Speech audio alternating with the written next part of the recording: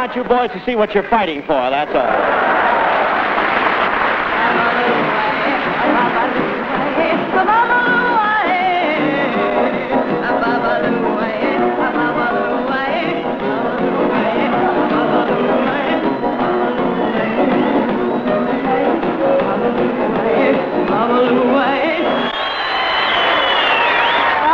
That's all the music I have. I don't know what else I could possibly do for you fellas.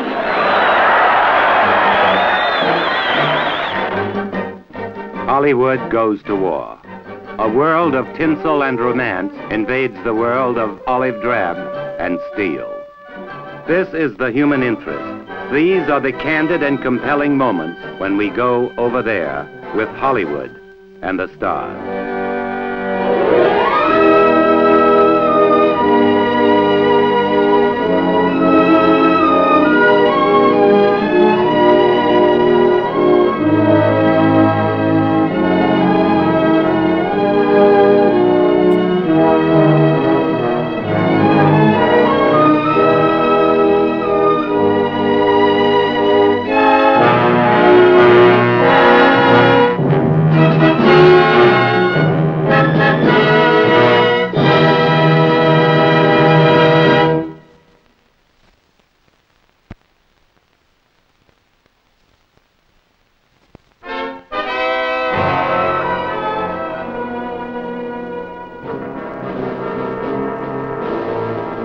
Korea, 1951. U.S. troops fight a grim holding action in a remote corner of the globe, 5,000 miles from home. Their days are measured by the relentless pendulum of war, swinging from bloodshed to boredom and back again.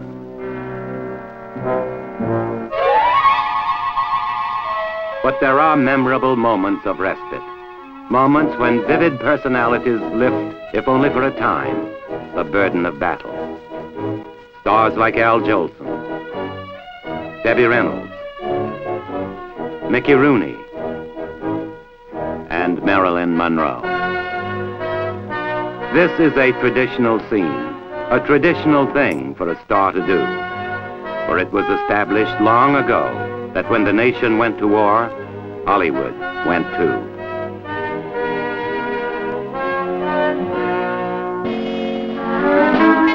World War I. As the doughboys march off to foreign battlefields, the government must rally Americans on the home front.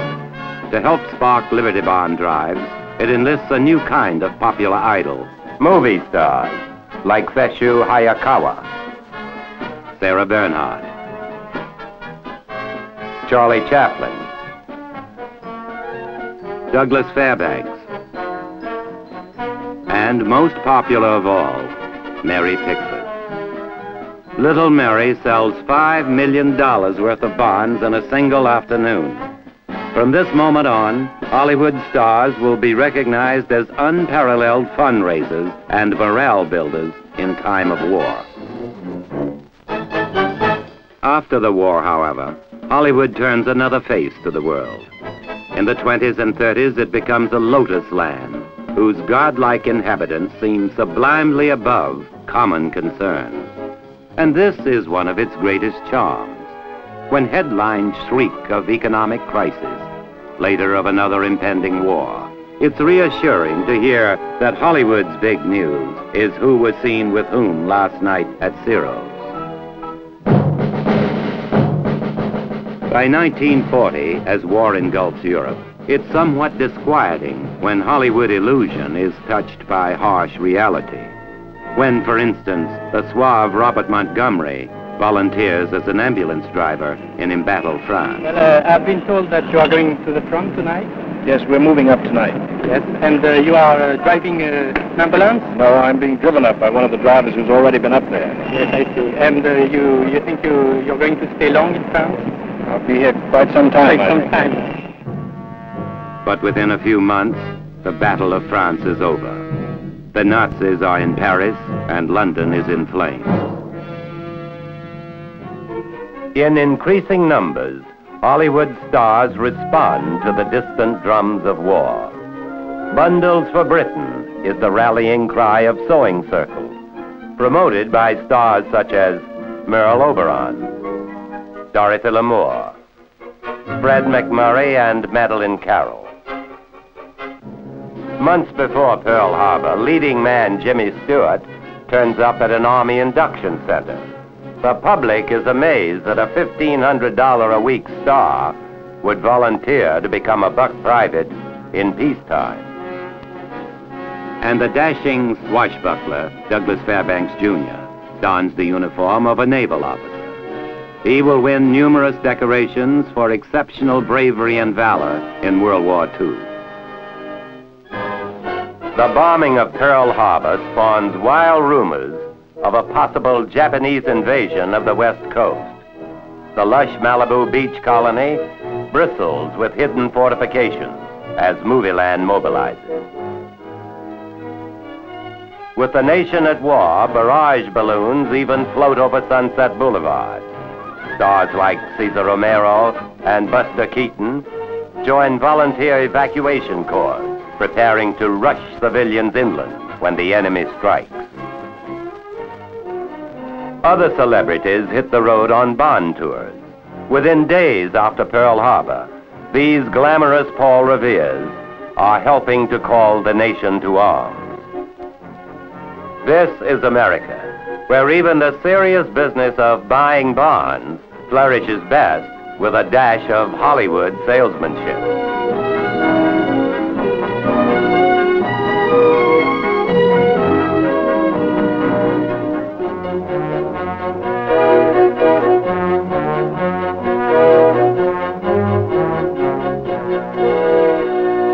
The neighborhood movie theater pushes the war effort along with the latest double features. At the box office, you're urged to buy a $25 bond along with your 25-cent ticket. And on the screen, the so-called impromptu appeal becomes a familiar tactic to movie audiences in the war years. Stars like Loretta Young are caught unaware on movie sets. As soon as she finishes the scene, she has something she wants to say to you. Cut! All right, Mr. Bell? Yes. Thank you. Miss Young? Yes? May we have a moment of your time? Yes, you certainly may. Because that's exactly what I'm going to do. I'm going to ask each one of you here to give me a moment of her time. Women at War Week reminds us that we need no longer sit and wait. There is a job for each and every one of us, and it is our duty to find that job. Because every job we do is a pledge that our homes will not be destroyed. And every bond we buy is a promise that our children will not grow up in bondage. Oh, Miss Clamp. Yes, Dave? Could I please say something before we leave? Jane Withers mobilizes the high school set. You know, we movie kids don't get a chance to go to a regular school like other boys and girls, but, well, there's one thing we can do, the same as everyone else in the United States. We can help our country by buying defense savings bonds. I suppose that some of you are buying these bonds already, but with the new system of letting us buy stamps for only 10 cents each, well, everyone can afford to start buying them right now. What do you say, gang? In the newsreel, Walt Disney does his bit for the scrap drive by sacrificing a metal statue of Bambi.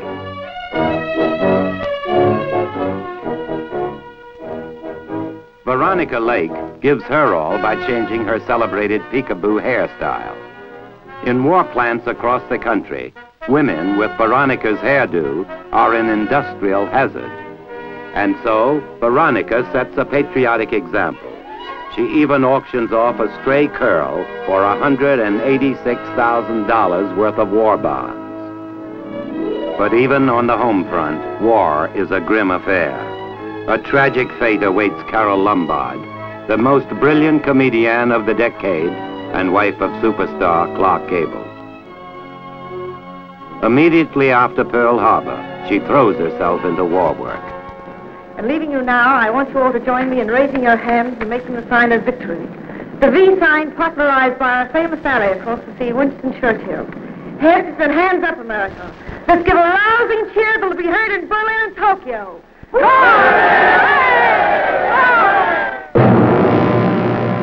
Only hours later, Carole Lombard's Bond tour ends in a fatal plane crash. One of the screen's most vibrant and glamorous women is Hollywood's first casualty in World War II. Soon after his wife's death, a grimly determined Clark Gable joins the Army Air Corps. He wins his wings, becomes one of the first stars to serve in Europe, and mans a gun turret on combat missions over Germany. Familiar figures in unfamiliar roles. Every day, it seems another star rallies to the flag. Marine Sergeant Tyrone Power, Private Glenn Ford, Naval Lieutenant Henry Fonda, Apprentice Seaman Gene Kelly, Sergeant Gene Autry, and Lieutenant Wayne Morris of the Naval Air Corps, who becomes a full-fledged combat ace in the South Pacific. More than 40,000 movie workers from stars to stagehands enter the armed forces and leave Hollywood. But throughout the war, off-duty servicemen are welcomed to the movie capital and given a taste of its celebrated excitement and glamour. There's a standing open house for men in uniform at many of Hollywood's most lavish homes.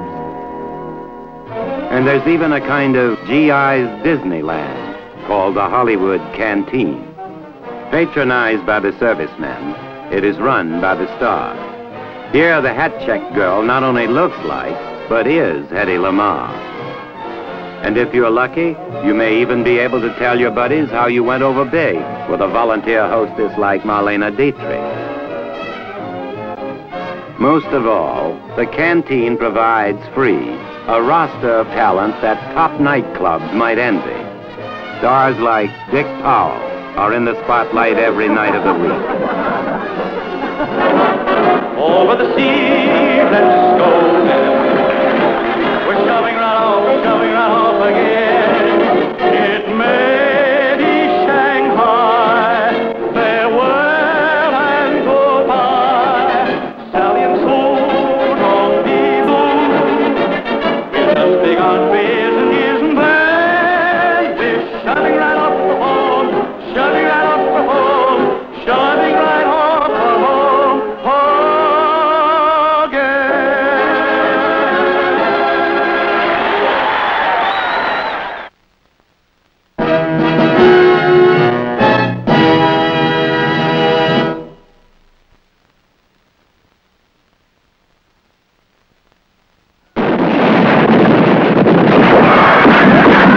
Throughout World War II, Hollywood turns out films that make combat seem like a shoot-'em-up western. These movies are great morale boosters, but some of Hollywood's top directors now give audiences a different view of war. Documentary films, like William Wyler's Memphis Belle, capture the actual sight and sound of a Nazi interceptor attack on U.S. bombers. Fighters at 6 o'clock. This is what a gunner sees. A speck in the sky. That's a fighter. And then a blink. That means he's firing at you. 2,300 rounds a minute.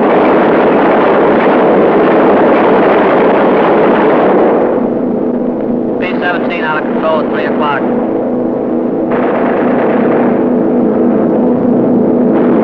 Come on, you guys. Get out of that plane. Bail out. There's one. He come out of the bomb bay. Yeah, I see him. There's a tail gunner coming out. Watch out for fighter.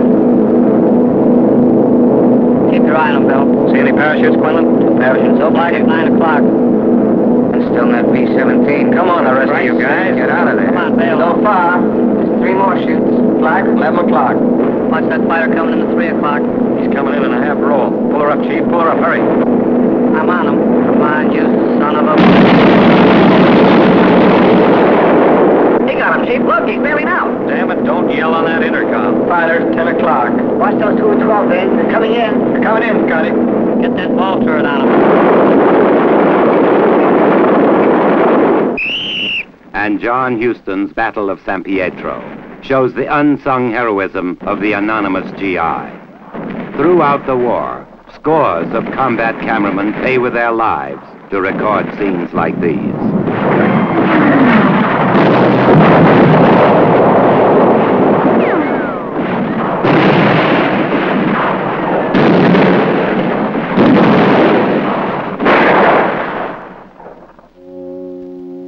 An entire nation feels beholden to these men, and Hollywood can express its gratitude in very special ways. celebrities begin to range the globe, playing the foxhole circuit. Organized by the USO, it is the biggest vaudeville chain in history. A procession of stars, an extraordinary variety of warm and spontaneous entertainment. Before the war, Joey Brown was a stay-at-home Hollywood family man. But in 1942, his eldest son, Don, is killed in a bomber crash. And now Joey Brown devotes himself to meeting and entertaining GIs. When you've lost your own boy, he says, all other lads become your sons.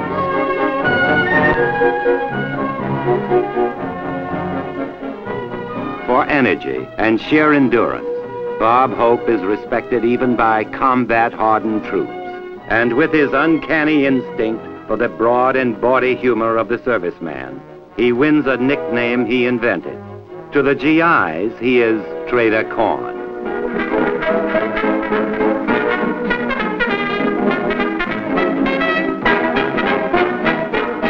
I bet when I first started, you thought I was going to be lousy, huh? Nothing to it. My hand just burned off. Who's that, Jerry? And number 3. Are we winning? I'm very happy to be here. I understand Crosby was here last year. Is that right? That's right. Well, I'm here to apologize for him. Here you are. Thanks for the memory, you Uncle Sammy's crew. Our minutes are too few. I wish that I could kiss each and every one of you. You want to get us trampled to death? Are you kidding? Thanks for the memory. You boys at this here base, you boys who set the pace, 'Cause you're the guys who are going to go into Fuhrer's face. oh, thank you so much.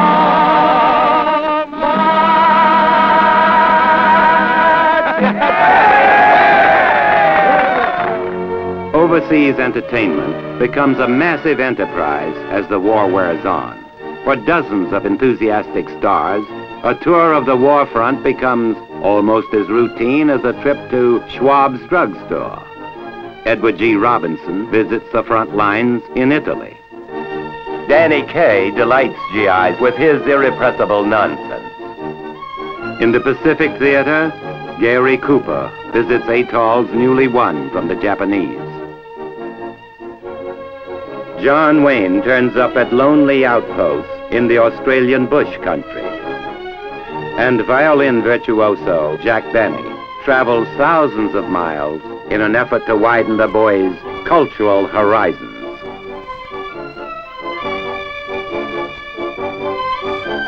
In liberated Paris, Marlene Dietrich opens a serviceman's canteen and salutes the troops with a favorite barroom ballad. Oh, see what the boys in the back room will have. Tell them I'm having the same. Go see what the boys in the back room will have, and give them the poison they name. And when I die, don't spend my money on flowers in my picture in a frame. Just see what the boys in the back room will have, and tell them I smile, and tell them I cry, and tell them I died of the same.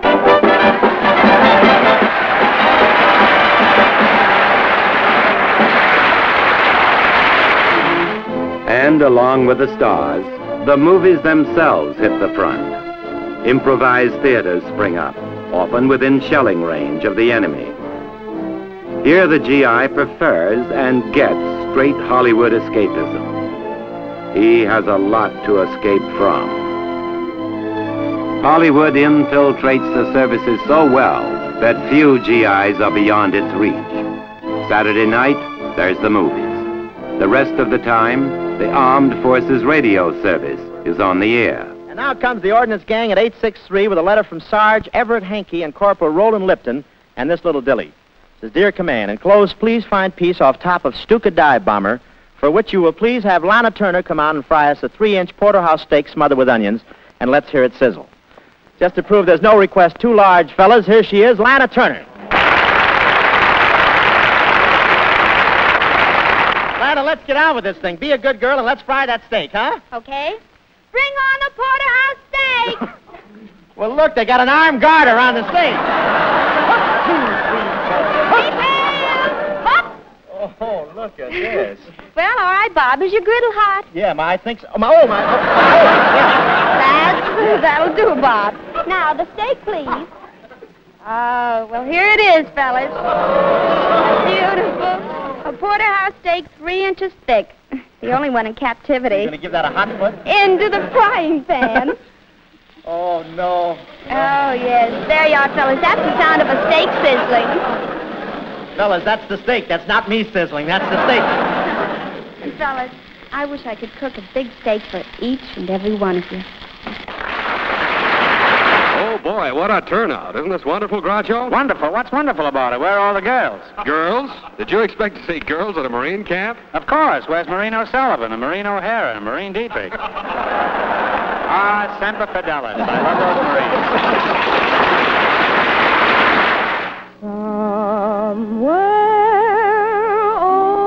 over the rainbow, way up high. Music has unusual powers to lift the GI's morale. And a song from a performer like Judy Garland takes on a very special meaning for a war-weary world. Someday I'll wish upon a star and wake up where the clouds are far behind me, where troubles melt like lemon drops away above the chimney tops. That's where you'll find me.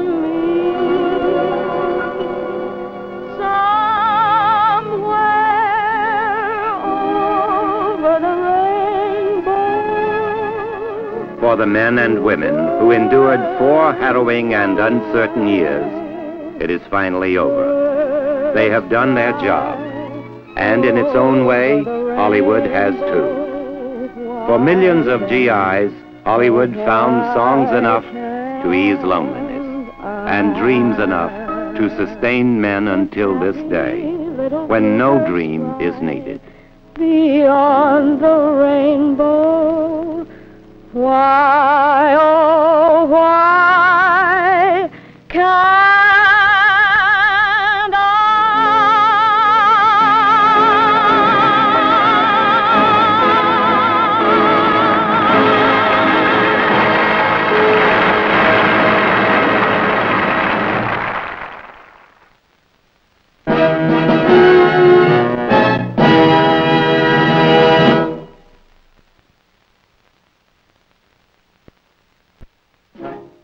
Next on Hollywood and the Stars, an adventure into the backstage world of movie making. The exciting journey of a movie company on location all over the world. A journey led by one of America's most controversial producer-directors, Otto Preminger, during the filming of his latest production, The Cardinal. The anatomy of a movie, next on Hollywood and the Stars.